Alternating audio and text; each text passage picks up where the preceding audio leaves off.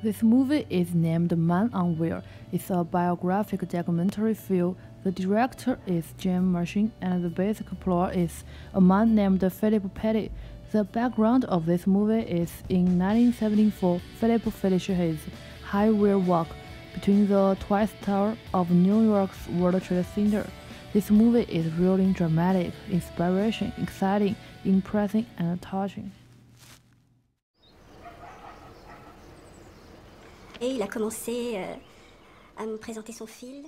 This movie is unique and interesting because of its genre, content, shooting style, and sense of the movie.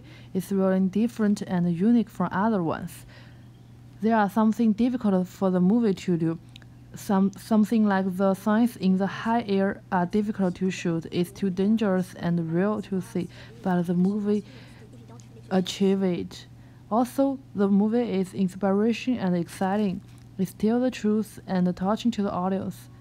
The emotion and the feeling about the Phillips are passionate, intense, and unusual. His behavior is brave.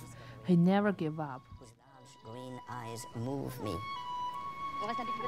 When we embrace, we look like two kids plotting our next piece of mischief.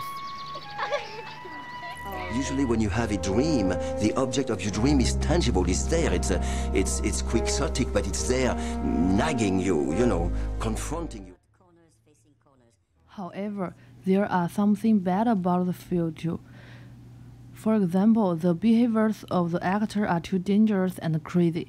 Some audience, especially the teenagers, may imitate it, and it may bring some serious consequences. Here, on the South Tower, a cable between two buildings of a long length, it sways, it goes up and down, and there is almost an invisible move, which is a torsion on itself. So what we devise is it's called a cavality in the circus parlance. It's actually a guide line that is perpendicular to the axis of the wire, and it goes down to the ground.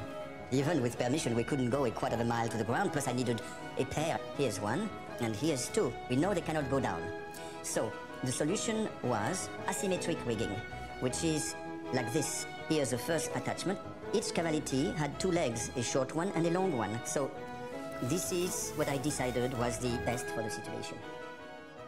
Usually when you have a dream, the object of your dream is tangible, it's there, it's quixotic, but it's there, nagging you, confronting you. But the object of my dream doesn't exist yet.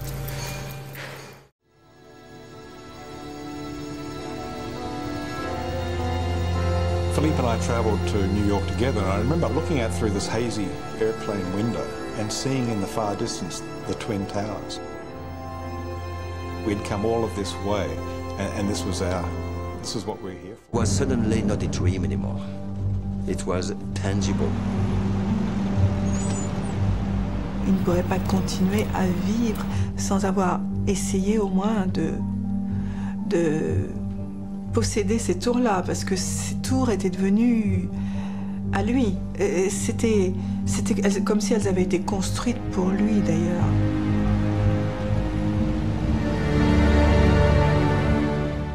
In conclusion, this movie is really unique and distinct. It's quite worthwhile to have a look at it. On the steel ramps, every step forward does. It takes a lot of courage to do that.